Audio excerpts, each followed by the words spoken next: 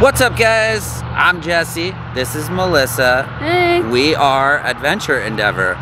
Today we are doing something pretty fun. We are here at Lion Energy. We recently became affiliates with this great company. They make lithium ion batteries, portable power packs, overlanding solar kits, and we decided to come and take a tour because we were in the area and we wanted to bring you guys along. Let's go.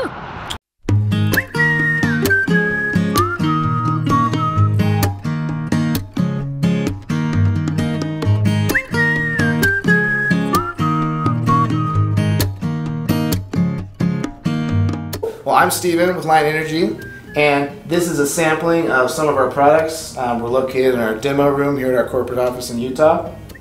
So, biggest thing that we usually talk about, our best seller, is our RV battery line.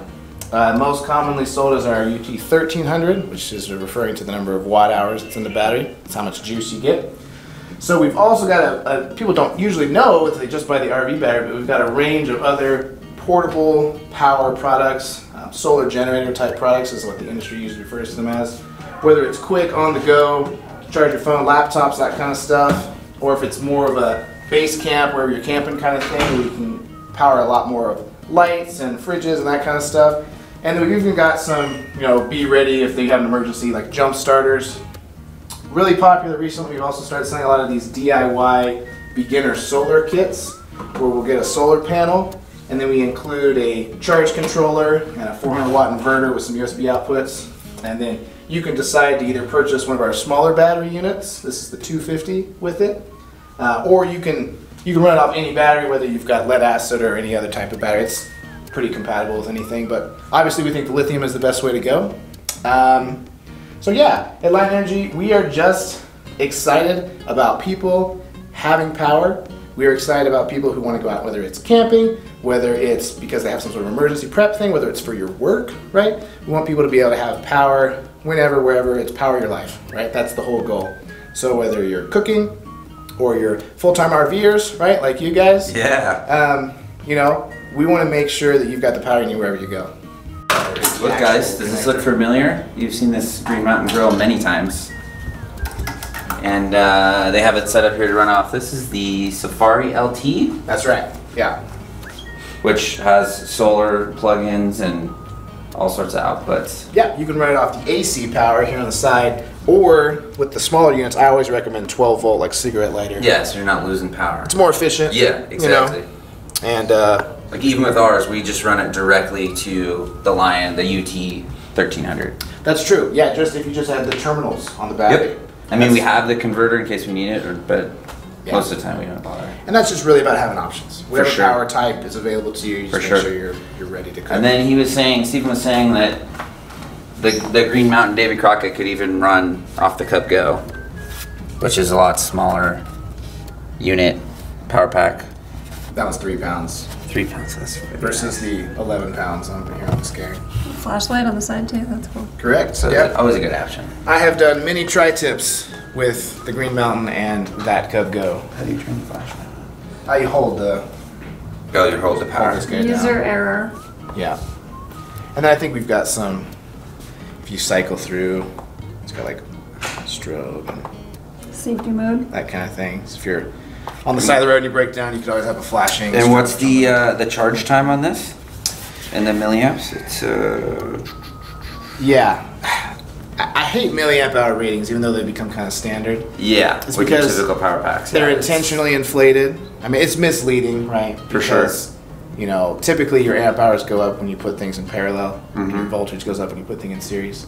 With these, they're in series, so the voltage goes up. Mm-hmm. But they list the milliamp hours as if they were in parallel. Yeah. Everything should just be in watt hours. If everything was in watt hours, it's all apples to apples if it's watt hours. It'd be simpler, yeah. So it's a 150 watt inverter and 120 watt hours of power storage, right? Compared to the LT that we're looking at, which is 450 watt hours. Yeah. Just over 3 times as much. The size is so nice, though.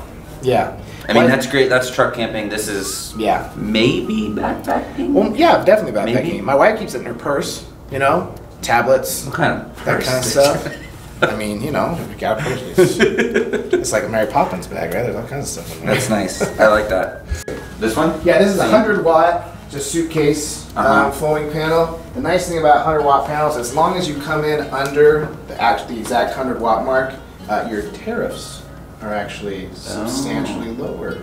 So if you start buying like 120-watt panels, you'll notice that there's a bigger jump from like 100 to 120 than there is from 80 to 100. Okay. Yeah. Because everybody that jumped from 100 to 120 now has to pay additional taxes, like significant, like 30%, like significantly additional taxes. And then this is just an Anderson plug, right? Yep. Just a standard. Yep. That's the same input solar that we have on the LT, so that comes standard by default. This is not recommended, but apparently their panels are very durable. Yeah, they're roof grade panels. They're tempered glass, right? Like I weigh 200 pounds, whatever you want. That's really good to know. Hopefully it doesn't break like the Tesla commercial.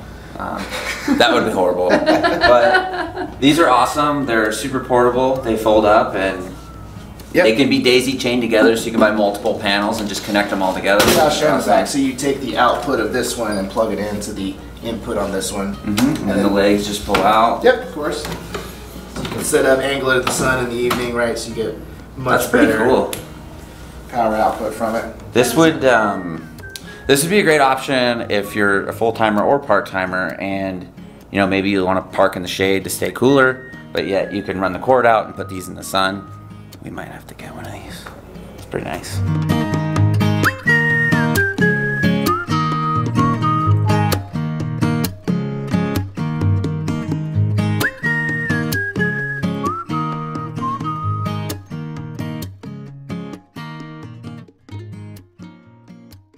This is our corporate office and shipping facilities, so we store everything here. I mean, this is our only location, right? So everything you see kind of to this side of me is all testing, QC, repair area. We kind of walk in here in a second. Then everything over here is just storage, and then all of the shipping happens back there at the back. So you can come over here. They're kind of starting to close down for the day, but so we do 100% QC testing on all of our batteries here. That includes, like obviously, like 99% of lithium batteries come from China, right? So anybody that says that their batteries are made in America, unless they're like Tesla, is probably not being truthful. Now we have seen people say like assembled in America, that kind of stuff. That means, I mean, that's like saying IKEA furniture was made in America, right? Like you got all the pieces and you can put them together. You put it together. But we are proud of our testing. Like I said, we test every single battery, 100% of them. You can come over here and see some of the equipment stuff we do. Our QC is very rigorous, right? If he has a bad feeling about it, right, he's going to fail it out of testing, right? He's going to store it. We're going to do more in-depth kind of testing. If it smells bad, if the guy loading the shipping container was smoking and he doesn't like it, you know, that battery's not going to go out. So we're pretty good about it. Not to say that we never have any problems in the field. It's, of course, not 100% avoidable. But we're also, when you buy our batteries, you're in a partnership with us at that point, right? Like we're making sure you have power. We are making sure that you're going to have a good product. So anything goes wrong, I mean, we stand behind our warranties 100%, right? And it's not like when you call in, we got to go through some hour-long checklist of can we do all this troubleshooting. It's like, you know, does your battery have a hole in it? Okay, did you drop it down the stairs? No, cool. Does it have a charge at all? Yes. Okay, it's not just dead, right? Like we have to make sure. That's about it. As long as it's good, then we're like, cool, yeah, if there's anything wrong with it, we'll replace it for you. You know? That's awesome. 100%. I wanted to show you this. So this we're doing, this is actually just finished. But this is where we do discharge and charge testing. This whole system is automatable, both charging and discharging. You can watch the actual discharge curves, so you can measure capacity here. We have a 105 amp hour battery. It's not uncommon to get 106, you know, so the batteries are going to perform or over deliver, you know, every time. And we can measure and test that here. This is actually a cycle tester for this or even any of our smaller type batteries. You can take individual battery cells and throw them on that and it'll do like 1,000 cycles. Wow. It'll put 1,000 life cycles on, 2,000, 3,000, right? We warranty these. We say lifetime warranty. What that means is after putting 3,500 full charge and discharge cycles on your battery, we guarantee you'll have 80% capacity left at that time, right? If in any way it performs less than that, it's a warranty replacement. That's great. Whenever, That's awesome. whenever that is, right? Yeah. So yeah. imagine if you're putting one cycle on this every day, Yep. which if you're doing that, you probably need 2 batteries, right? Because that means you're dying. Yeah, every you're day, going all the way dead, which and is then all the way annoying. full, So you yep. might as well get 2. But if you're putting one cycle on every day, that's basically a 10-year warranty, right? 9.6 years Yeah. at that point. If you're doing it every other day, your warranty time just doubled. Yeah. Okay? If you're doing it every 3 days, your warranty time is tripled, right? Now Yeah. we're talking about a 30-year warranty on a battery that you're doing every 3 days, right? That's being used all the time. If you're one of those people that goes like 5 times every summer, Yep. I mean, your battery warranty just became 100 plus years. Yeah, At that realistically, point, yes. At that point, you're bad. Like, you're going to be passing it on to your children, and you know, do you really care about warranty at that point? Right. I'm not saying you don't care about your kids, and you want to have good batteries, but lifetime is, you know, the people that are putting one life cycle on a day, they buy 2 batteries, and now it takes them 2 days. And now they have a 20-year warranty. Yeah. You know, or like you guys, you have 3 batteries. Exactly. Right. So it takes you longer to drain them. For sure. You know. So, anyway, and the BMS battery management system inside, right here, is actually measuring the life cycles in and out. When we get them back, it logs every time you start charging, every time you start discharging, or stop charging, or stop discharging, and it gives the state of charge at all those points of time. So we can watch your batteries up and down, charge and discharge throughout its life. So you can see if there's any errors or anything that was weird. It'll log errors. And it'll be like, ooh, it was short-circuited at this point, you know, something like that. That's great. So we can always bring them back in, just take these screws out, plug into the BMS, and download the history and see what's going on. So you can see we have 4 prismatic cells. If you compare that to something like the Battleborn battery, they use cylindrical cells. So if you were to look inside their battery, it would be like looking inside and seeing a bunch of like C cell batteries, right? Or D cell or something like that batteries. They've got, I can't remember, but it's like over 100, right, that are in there to form that larger battery bank. That's 100 plus potential points of failure or imbalance or anything like that. That's just more work that their BMS has to do. It's not to say it's a guarantee it's gonna fail, but we have 4 points of failure, right? We have 4 batteries just stacked up to get to 12 volts. They're all laser welded together. I mean, it's solid construction. There's a whole green circuit board in there that's a little bit hard to see. The battery management system sits underneath where you've got your charge indicator here.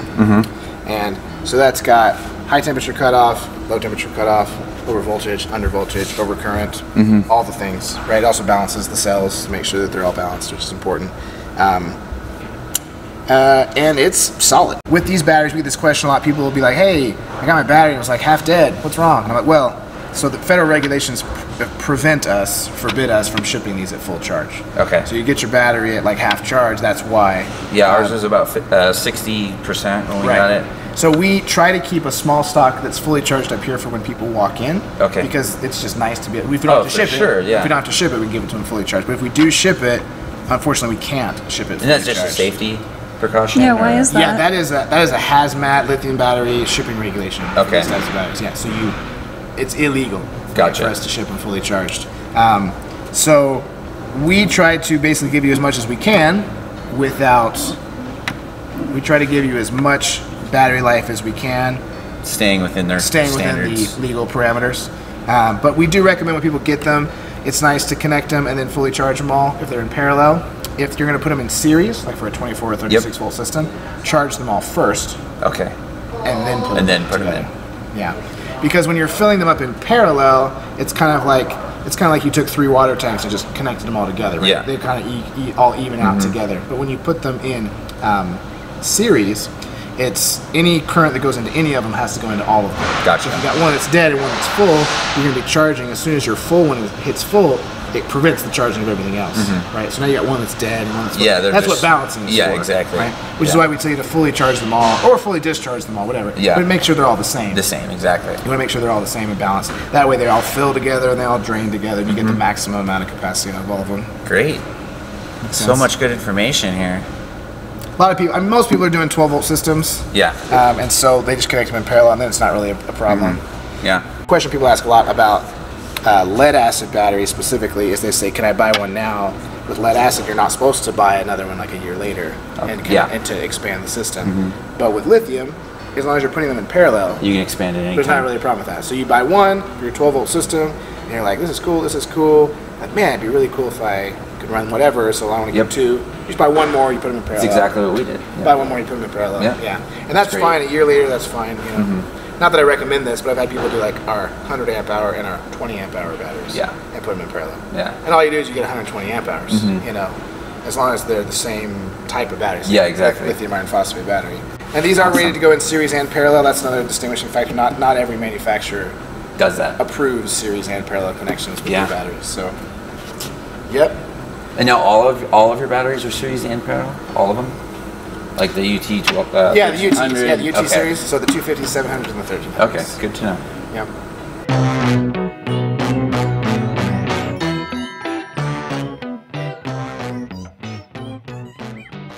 Regulated 12 volt output. 12 volt output. We got USB. We got 60 watt PD for like laptop chargers. 18 watt PD for your phone to say charging rapidly. You know, which is a big deal to me. I don't know why. That's very exciting. 2,000 watt pure sine wave inverter, 4,000 watt surge.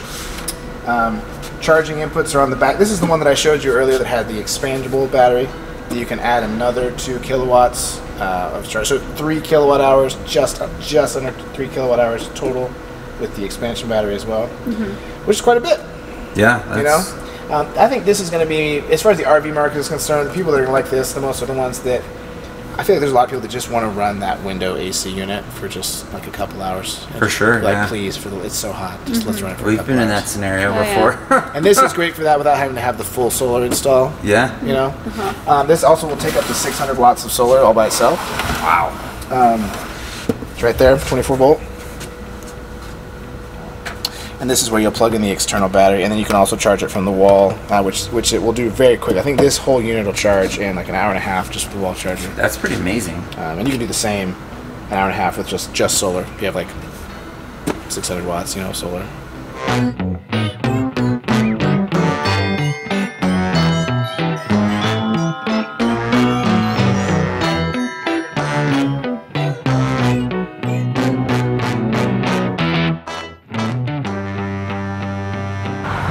Alright guys, we hope you enjoyed that tour. There was a lot of great information. Yes, my head is going to explode. And so we really liked these batteries when we had them, and then now after doing the tour, it just kind of, you know, encases that? What would you call that? Solidifies? Solidifies it, yeah. I mean, the people that work here are awesome. And, you know, just seeing the testing that they do for all of their batteries. Their customer service is incredible. Their customer service, the warranty, all the different products. They have a lot of products for overlanders, like little solar kits, battery packs, all sorts of different things. And it was awesome. And Steven did great. He's like a natural. He's like better than us on camera. So don't forget, if you want to buy any Lion Energy product, use our discount code ADVENTURE15. You can get 15% off. Right? Wait, did I say that right? Yes, you said it right. Okay. ADVENTURE15, no space. ADVENTURE15. It'll be linked below. If you have any questions, we will do our best to answer them. And like always, guys, don't forget to subscribe and hit that like button. Ding ding. We'll see you on the next one.